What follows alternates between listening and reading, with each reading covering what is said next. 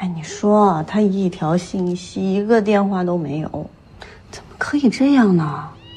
他不知道我在生气吗？以后你谈女朋友可不能这样啊，这样女孩子会伤心的，会不开心的，知道吗？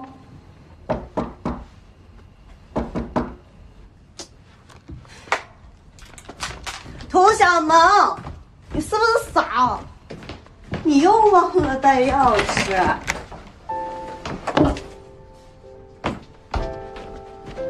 你来干嘛？我忙着呢，我还在查资料呢。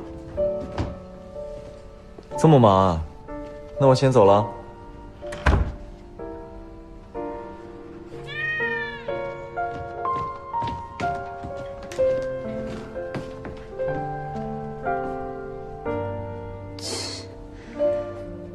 连雷。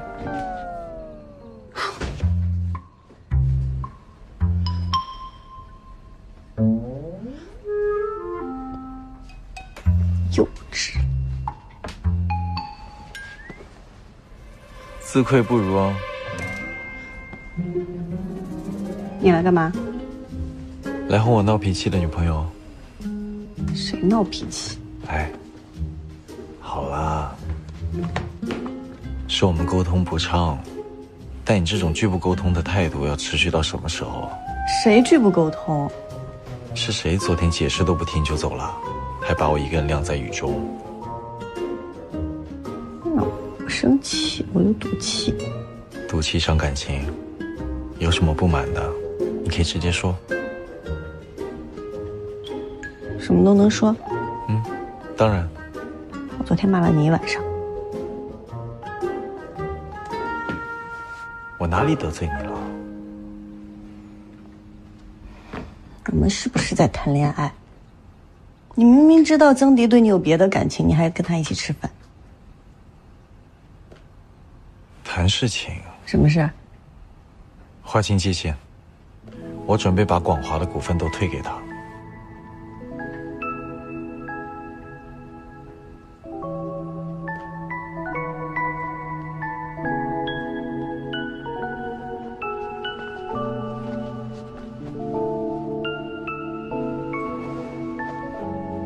其实我也不是故意要做的，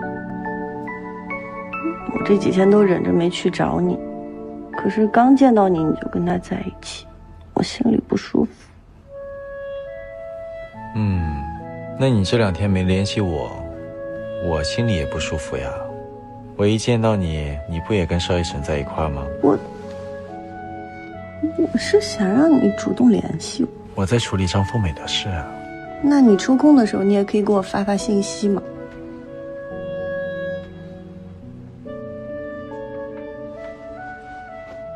但是我也可以主动联系你的，不应该总等着你来找我，我也不对。可是我们俩白天都在公司忙，晚上我也不知道你要忙到什么时候，要怎么找你，你又没有应酬。那如果把手机给我。啊？手机给我。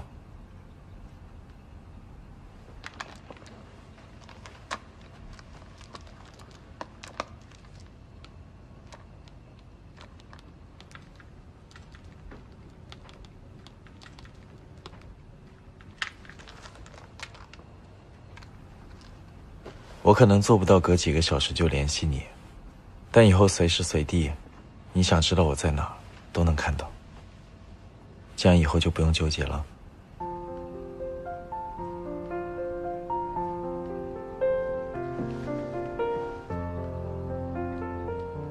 消气了吗？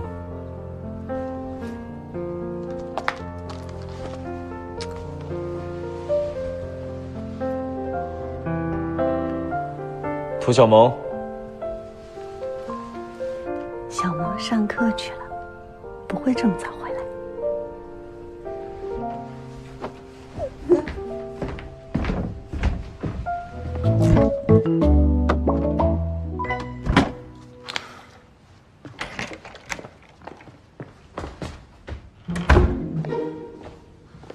韩总，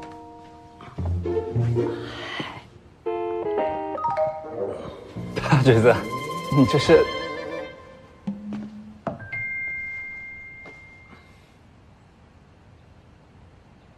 我这2条裙子带哪条啊？都带上吧。星星啊！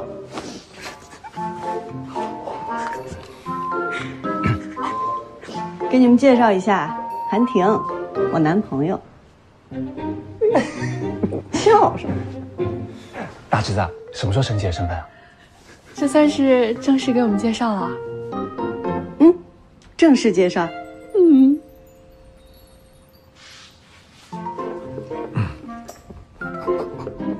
你看我们俩干什么？你们俩怎么回事？对啊，你们俩怎么回事？我俩正当朋友关系啊，我就是带陆林家来听一张我收藏的 CD 的。对，我们不能打扰女霸总和小娇夫的2人世界啊。小毛，你去拿 CD， 等会儿回我家。马上啊！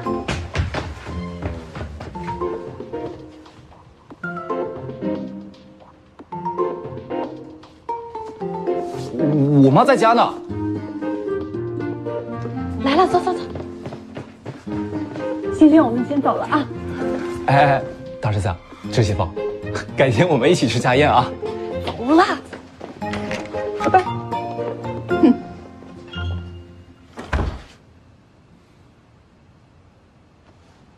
我去换衣服，街上大黄，一家团聚。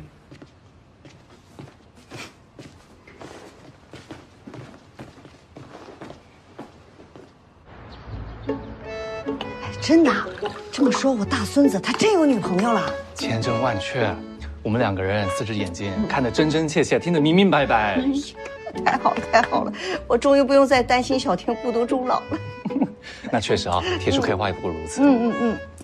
那韩女士，我跟小萌上去听歌了啊。哎，听什么歌？听什么歌？你再给我讲讲，你们俩是怎么进去的？怎么看到小婷跟那个女孩的？小婷真的穿着那个女孩子的睡裤。妈，你都听了800遍了，这听下去跟八卦记者一样。你俩再好好想想啊，仔细的确认一下有没有落掉的细节。行，我再跟你说最后一次啊。我和小萌是要去拿 CD 对吧？然后小萌打开门之后，我后面跟着进来，就看到这个小婷在那。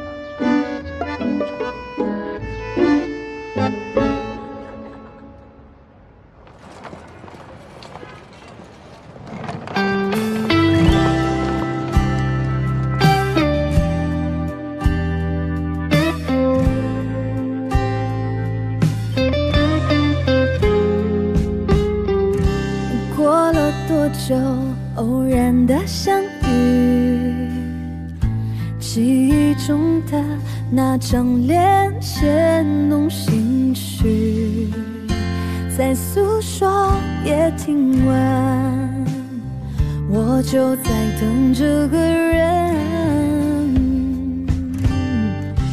疲惫常有你都在身后，每个雨天。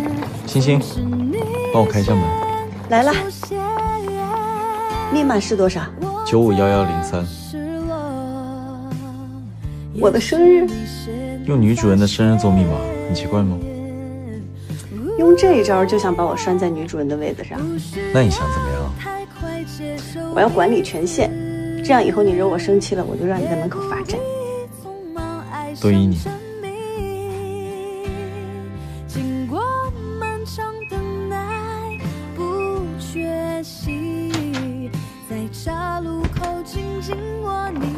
欢迎回家。不需要太快接受彼此，也不必匆忙爱上各自，人在原地徘徊不走开，期待总有一天你会回来，不是先开口就认输，也没有轰轰烈烈的赌注，重来一次就算再难过，我依然义无反顾，不再是路过。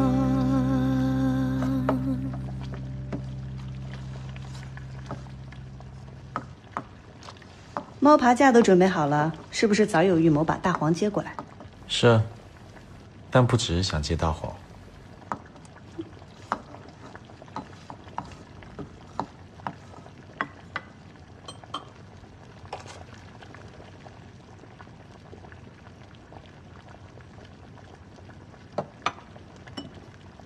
这么辣呀？嗯，你尝一尝。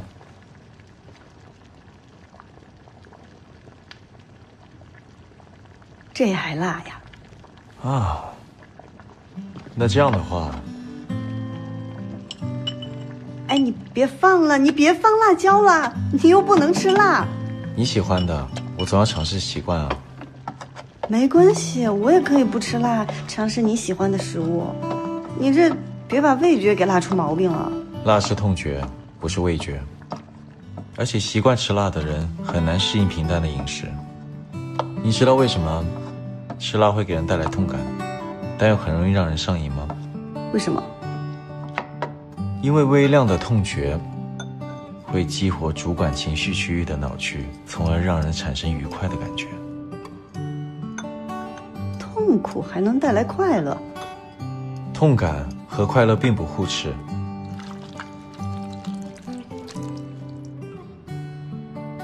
要放辣椒的食物总是伴很重的烟火，要用大火才够热烈。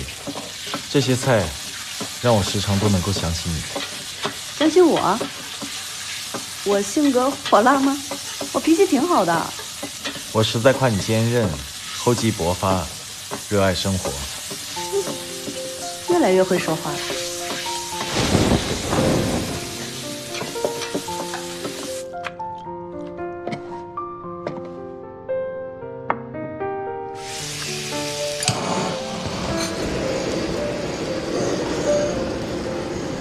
牛肉这样做有什么不同吗？牛肉的水分和营养在遇到高温的时候会瞬间被凝住，口感会更细腻。人家都说做菜能体现一个人的生活态度，我做事可没你这么精细。以后我们会不会经常吵架呀？人和人本来就不同，有分歧是难免的事。吵架也能分泌多巴胺。我一旦做了这样的预示，说不定以后处处都想着和你吵架。那我就用吃的堵住你的嘴。老板，朱后宇又毁约了。知道了。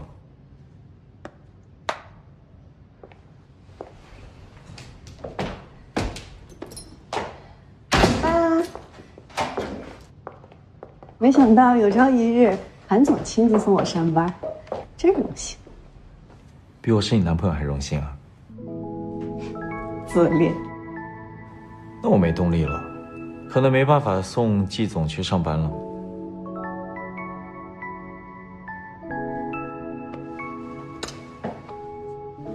有动力了吗？身为老板，晚一些去公司，应该没关系啊。哎呀！快停！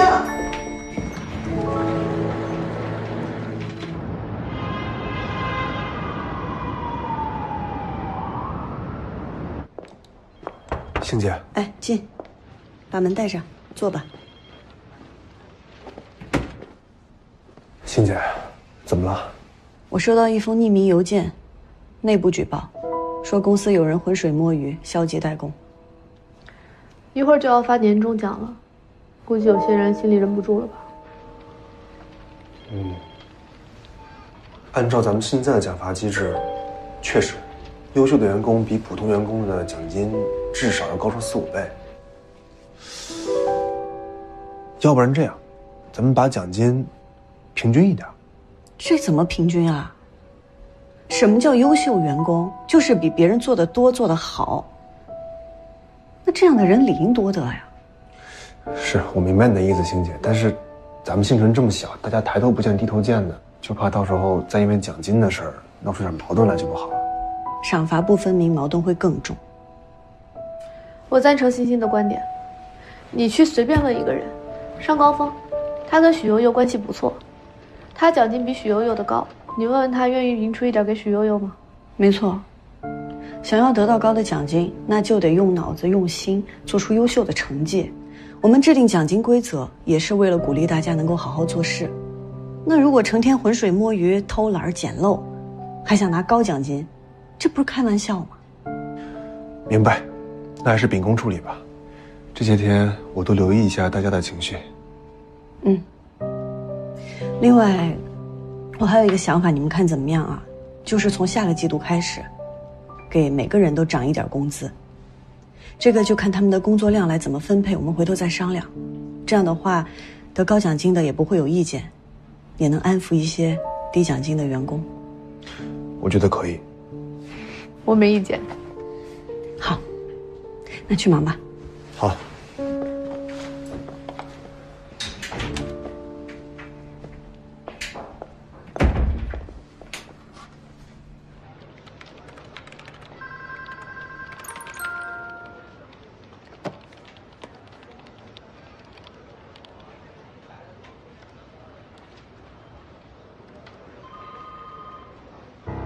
事情办得怎么样了？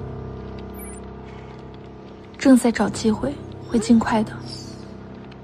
发年终奖了！哎，沈哥，哎呀，你就别藏了，你这年终奖没少发吧？哎，一般一般。可你又谦虚，你作为公司元老，怎么不得这个数啊？差不多。低调低调，回去吧，等你请吃饭啊。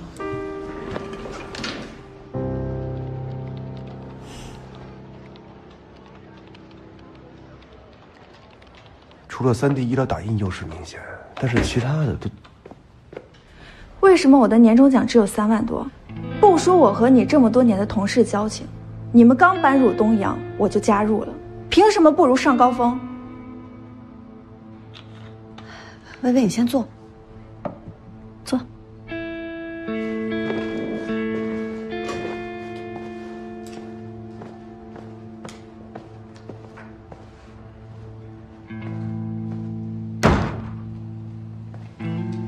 我们年终奖是按公司制度核算的，有制度规定的，不能因为我们是老同事关系，我就给你多一点的奖金啊，这样对别的同事也不公平。行行行，我听懂了。你说来说去，归根结底不就是不会给我想要的数吗？行吧，那这个年终奖的事就这么过了。那我的股份什么时候给我呀？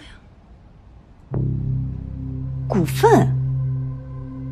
是啊，我可是星辰的创业骨干，该有股份的呀。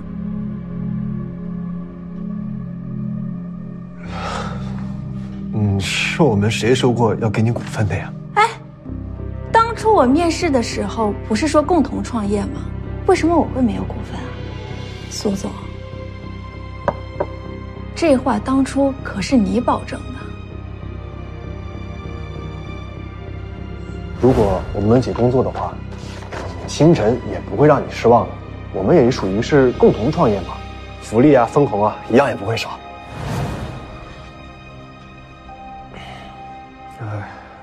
抱歉啊，薇薇，可能当时我的措辞有些问题。那个时候我们确实是创业阶段，但我的意思是基本福利。你比如说，年终奖啊、项目奖金啊，这些是有保障的。薇薇，我们签的是招聘合同，你是员工，不是股东，可能知州让你误会了。误会？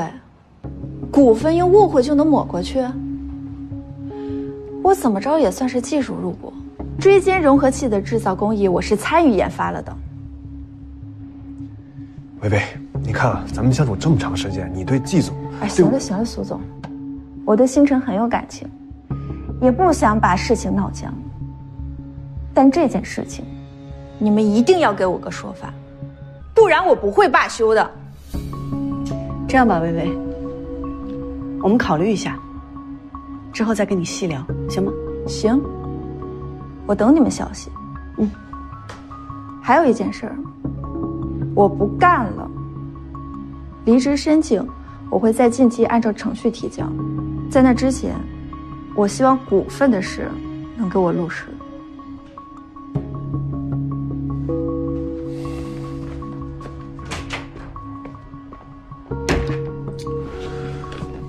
星姐，这不是无理取闹吗？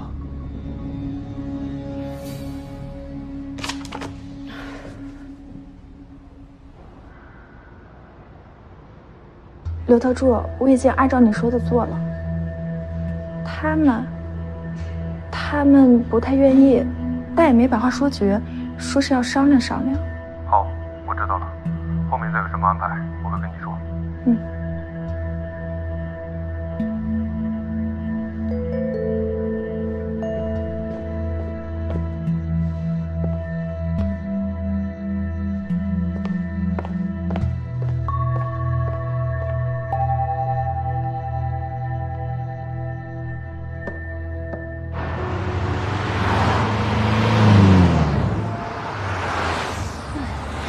怎么会这样？我跟黄薇薇认识好几年了，我觉得他不是想讹我，他是真觉得自己该拿那股份，但他又的确不是股东。不讲觉得，事实证据是什么？他跟星辰签的是员工合同，没有任何股份权。那不就得了？帮我看一下。啊。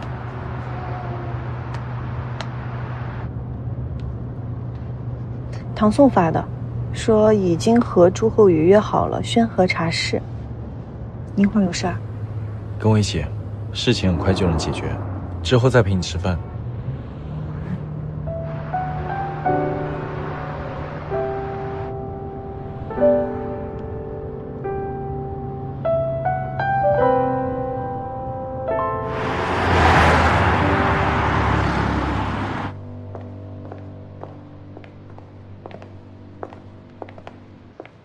你在里面休息一下，吃点东西，我处理点事。嗯。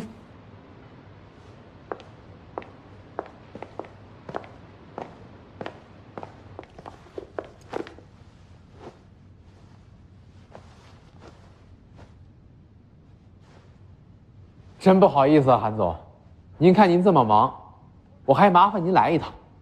实在是这事电话里说太不正式礼貌了，得当面向您道歉。收购是大事，慎重些很正常。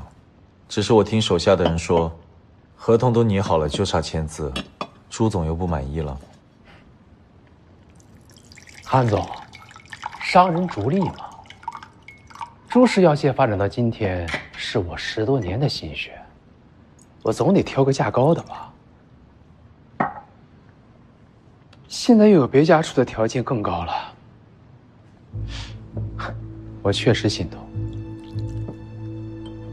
都在厂子里混，我能理解。谁会放着手头的利益不要？这也是为什么之前您屡屡谈妥，然后又反悔坐地起价，东一都没有计较。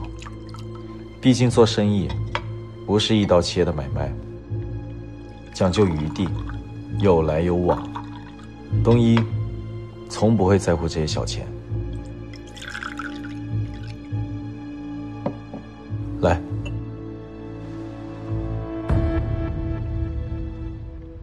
但凡事得有个度。朱总一而再再而三的反悔，我看这竞价是没完了。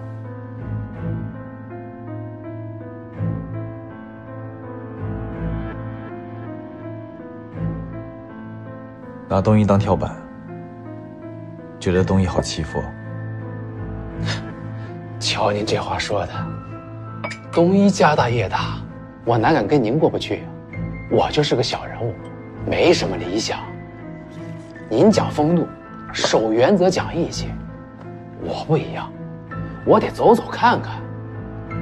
我要是讲义气这些虚头巴脑的东西，那得少赚一大笔钱。走走看看，拿我这儿当菜市场？韩总玩笑了。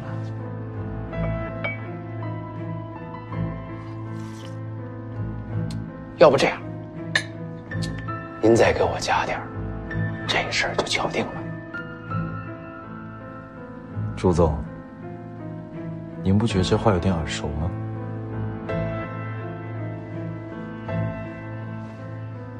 我和您不一样，我就这点家底儿，您好歹再给我加点儿。我不知道您心里是否清楚，如果东一退出竞价，朱氏药械将面临什么样的后果？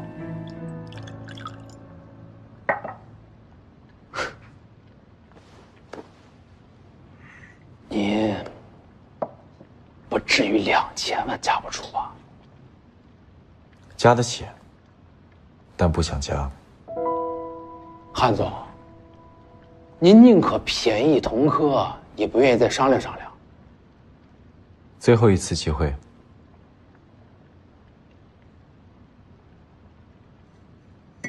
同意签，不同意合作取消。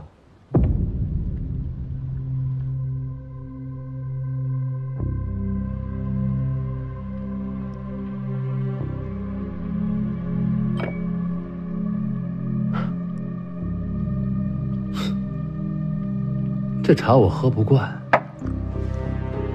朱氏在2、3线城市份额占比不错，要是真卖给同科，你可别后悔。